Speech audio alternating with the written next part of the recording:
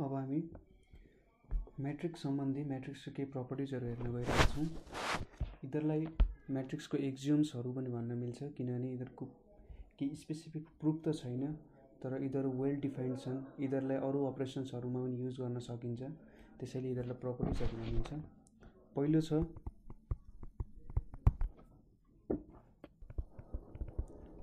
Of म्याट्रिसेस। Suppose हामीसँग दुईटा matrix छ ए एन्ड बी, र तिनीहरूलाई हामी ए इज इक्वल्स टु बी लेख्न सक्छौँ यदि दे हेभ सेम अर्डर, तिनीहरूको अर्डर सेम हुनु पर्यो, र तिनीहरूको करेस्पोन्डिङ एलिमेन्ट्स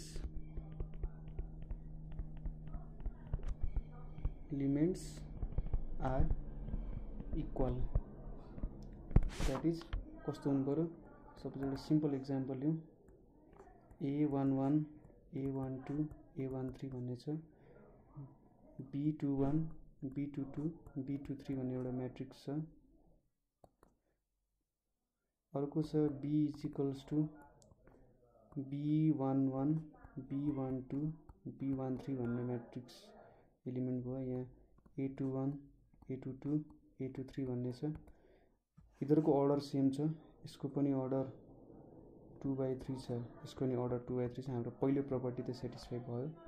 दोस्रो प्रपर्टी अनुसार के हुनु पर्यो भन्दा A11 is equals to B11 A12 is equals to B12, अनि अर्को भनेको B13 is equals to A13 B21 is equals to A21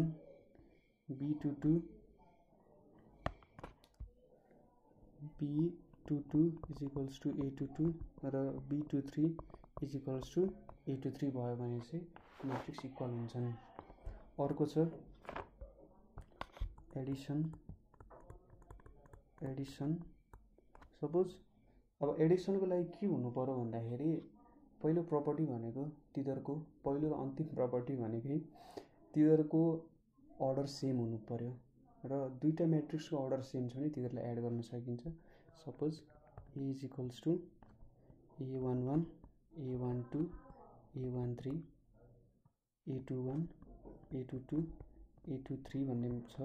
अर्को छ B is equals to B11 B12 B13 B21 B22 B23।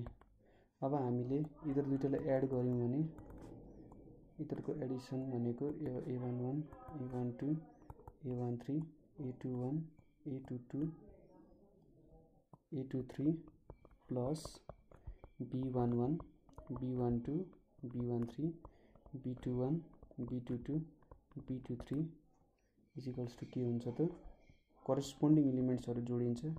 यो A12 plus B12 A13 plus B13 A21 plus B21 A22 plus B22 B23 plus A23 ले चाहिँ एडिसनलाई define गर्छ। यसरी Edison हामीले गर्न सक्छौँ। ठिक छ, यसको एक्जाम्पलहरू हामी पछि हेर्छौँ। अर्को छ multiplication of a matrix by scalar. Multiplication of matrix by scalar. Scalar भनेपछि जुनको म्याग्निट्युड र डिरेक्सन छैन, त्यसैले स्केलर एउटा रियल नम्बर हुन जान्छ, रियल नम्बर। सपोज हाम्रो म्याट्रिक्स हामीसँग छ 1 2 3 4 5 6 7 8 9 भन्ने हाम्रो म्याट्रिक्स छ भने स्केलर मल्टिप्लिकेसनले के भन्छ त भन्दाखेरि सपोज 3 इन्टु A गर्नु भनेको A प्लस A गर्नु जस्तै हो। यो भनेको 1 2 3 4 5 6 7 8 9 प्लस 1 2 3 4 5 6 7 8 9 1 2 3 4 5 6 7 8 9 यसरी अब सबैको प्रत्येक यो करेस्पोन्डिङ एलिमेन्ट्स भयो यिनीहरूलाई जोड्नु पर्यो, यो करेस्पोन्डिङ एलिमेन्ट्स भयो यिनीहरूलाई जोड्नु पर्यो। सो हामीले गर्ने भनेको 1 + 1 + 1 2 + 2 + 2 3 + 3 + 3 4 + 4 + 4 5 + 5 + 5 6 + 6 + 6 7 8 9 यस्तो हुन्छ। द्याट इज हाम्रो एन्सर भनेको 3 6 9 12 15 18 21 24 27। अथवा यो भन्नुको मतलब सिधै हामीले 3 ले सबै एलिमेन्टलाई मल्टिप्लाई गरिदिउँ भने पनि रिजल्ट आखिर त्यही आउने हो। ठीक छ। अब केही अल्जेब्रिक प्रपर्टिज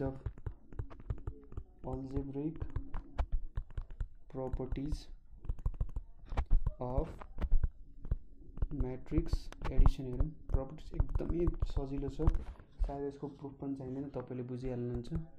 के छ भन्दाखेरि यो कम्युटेटिभ हुन्छ, A + B म्याट्रिक्स जोड्नु र B + A म्याट्रिक्स जोड्नु एउटै कुरा हो, यसलाई चाहिँ कम्युटेटिभ भन्छ। अर्को छ सुरुमा A + B जोड्यो, त्यसपछि C सँग जोड्नु र सुरुमा B + C जोड्नु र A जोड्नु एउटै कुरा हो, यसलाई चाहिँ एसोसिएटिभ प्रपर्टी भन्छ। तेस्रोमा A + 0 matrix is equals to 0 + A matrix is equals to A भन्छ। यहाँ चाहिँ यसलाई के भन्छ, एक्जिस्टेन्स अफ आइडेन्टिटी। अब यो 0 म्याट्रिक्स भनेको चाहिँ यसको आइडेन्टिटी एलिमेन्ट हो। अर्को भनेको A + A भनेको 0 हुन्छ, यसलाई एक्जिस्टेन्स अफ इन्भर्स भन्छ। आइडेन्टिटी म्याट्रिक्स भनेको कस्तो भन्दाखेरि यस्तो एउटा म्याट्रिक्ससँग सम गर्नु पर्यो जसले चाहिँ ओरिजिनल म्याट्रिक्स दिन्छ भने त्यसलाई आइडेन्टिटी म्याट्रिक्स हुन्छ। यहाँ 0 म्याट्रिक्सले आइडेन्टिटी म्याट्रिक्स दिन्छ। इन्भर्स भनेको चाहिँ कस्तो हो भन्दाखेरि कुनै एउटा सपोज हामीसँग म्याट्रिक्स A छ भने त्यो म्याट्रिक्सलाई कुन म्याट्रिक्ससँग जोड्दा चाहिँ त्यसले आइडेन्टिटी म्याट्रिक्स दिन्छ भन्दा यो -A सँग जोड्यो भने त्यसले आइडेन्टिटी म्याट्रिक्स दिन्छ। अर्को भनेको सपोज C + K A, यहाँनिर C + K चाहिँ के भयो त, स्केलरहरू हो। यो भनेको चाहिँ के हुन्छ त, CA + K गर्नु जस्तै हो, यसलाई डिस्ट्रिब्युटिभ प्रपर्टी भन्छ। अर्को के छ, सपोज सुरुमा K × A ले मल्टिप्लाई गरेर C ले स्केलरले मल्टिप्लाई गर्नु र सुरुमा C ले मल्टिप्लाई गर्नु A लाई र K ले मल्टिप्लाई गर्नु एउटै हो, यसलाई के भन्छ भन्दाखेरि associative law of scalar multiplication. अब यो लहरू याद गरिराख्नु पर्दैन किनभने यो सम्बन्धी क्वेसन आउँदैन, तर तपाईँले नोइङली अननोइङली पनि यो प्रपर्टीहरू आवश्यक त्यहाँ क्वेसनमा युज गरिराख्नुहुन्छ। सो यसबारे कन्सियस हुनु, तर जे होस् यसलाई रटेरै बस्नुपर्छ भन्ने चाहिँ छैन। अब अर्को हामीले इम्पोर्टेन्ट कुरा पढ्नुपर्ने भनेको एकदमै इम्पोर्टेन्ट कुरा छ जसलाई हामी म्याट्रिक्स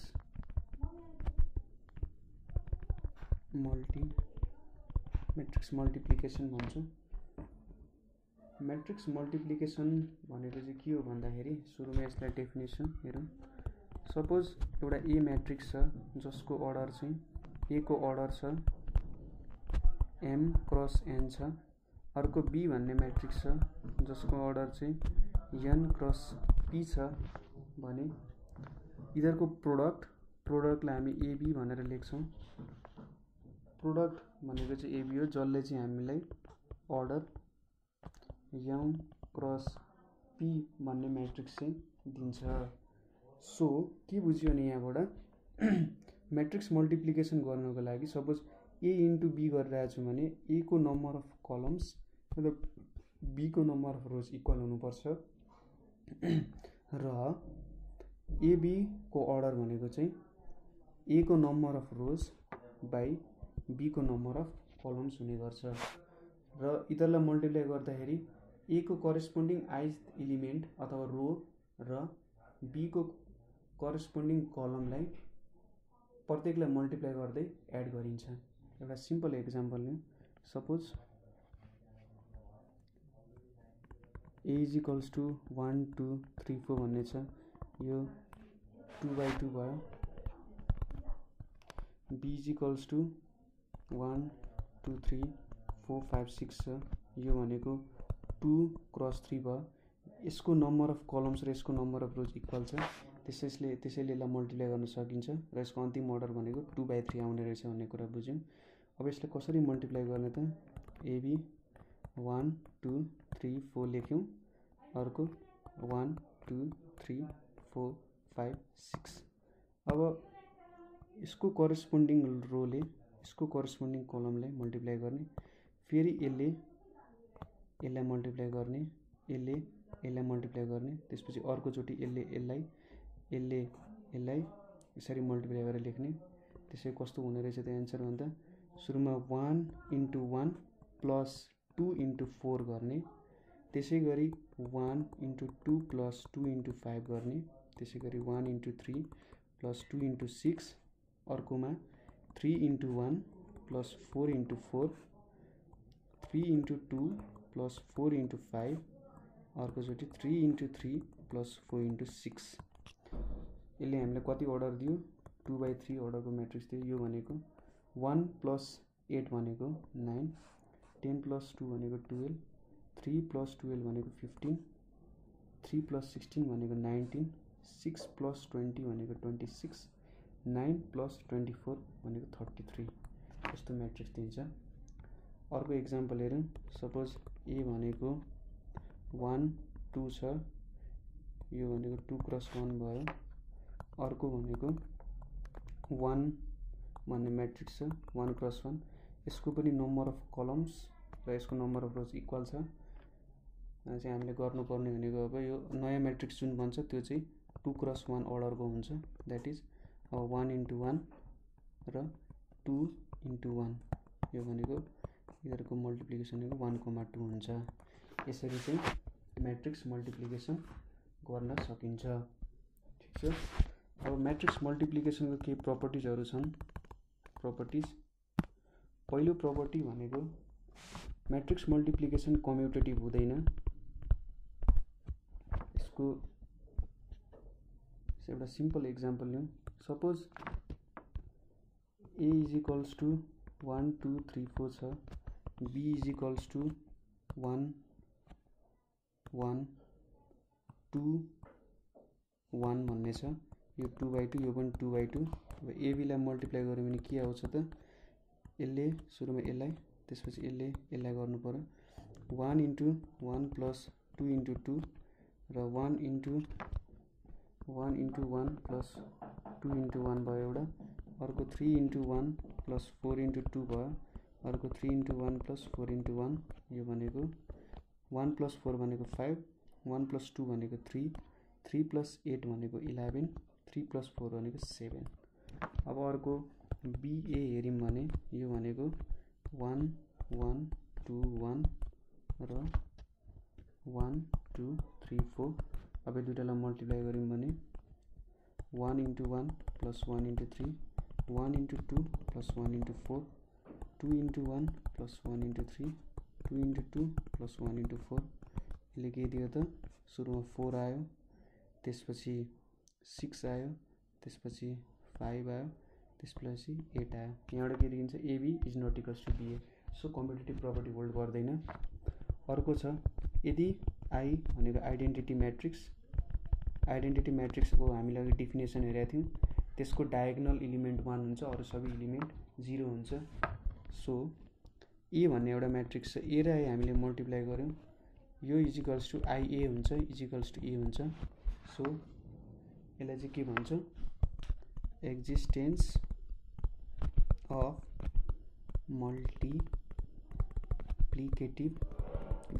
मल्टिप्लिकेटिभ आइडेन्टिटी भन्छ। अर्को छ सपोज हामीले सुरुमा BC लाई मल्टिप्लाई गर्यौं त्यसपछि A सँग मल्टिप्लाई गर्नु र सुरुमा AB मल्टिप्लाई गर्यौं त्यसपछि C मल्टिप्लाई गर्यौं त्यो एउटै कुरा हो यसलाई एसोसिएटिभ प्रपर्टी भन्छ अर्को छ सपोज A B + C छ सुरुमा हामीले B + C गरेर A सँग मल्टिप्लाई गर्नु र सुरुमा AB को प्रोडक्ट प्लस BC को प्रोडक्ट गर्नु एउटै हो यसलाई चाहिँ डिस्ट्रिब्युटिभ प्रपर्टी भनेर बुझिन्छ ठीक छ अर्को छ हाम्रो एउटा एक प्रकारको म्याट्रिक्स छ जसलाई सिमेट्रिक म्याट्रिक्स भन्ने गरिन्छ सिमेट्रिक म्याट्रिक्स भनेको चाहिँ कस्तो हो भने सपोज म्याट्रिक्स A छ त्यो म्याट्रिक्स A मा Aij एलिमेन्ट = Aj हुन्छ भने त्यसलाई सिमेट्रिक म्याट्रिक्स भन्छ सपोज एक्जाम्पल लिउँ यहाँ 1 भयो यसले A11 दिन्छ यो 2 भयो यसले A21 दिन्छ यो 3 भयो यसले A31 दिन्छ अब यहाँनेरि A21 एलिमेन्ट हुन्छ अर्को यहाँनेरि 2 हुनुपर्छ यो A22 हो यो सपोज 5 मान्दियौं यो A23 हो यसलाई 6 मान्दियौं अब यहाँनेरि जुन एलिमेन्ट आउँछ यो भनेको A31 A13 हुन्छ सरी यहाँनेरि A12 यो A13 हुन्छ यो चाहिँ A31 हुन जान्छ यो 3 हुन्छ अब A32 आउँछ यहाँनेरि यो 6 हुनुपर्छ यहाँ A33 हुन्छ यो चाहिँ 7 लेख्न भयो सो हाम्रो सिमेट्रिक म्याट्रिक्स कस्तो हुँदो रहेछ त 1 2 3 2 5 6 3 6 7 यो चाहिँ हाम्रो सिमेट्रिक म्याट्रिक्स हो अर्को हुन्छ skew symmetric matrix skew symmetric matrix र सिमेट्रिक म्याट्रिक्सको डिफरेन्स भनेको चाहिँ Aij = -Aji भयो भने यसलाई स्क्यू सिमेट्रिक भन्छ अगाडिकै एक्जाम्पल लिउँ सपोज यो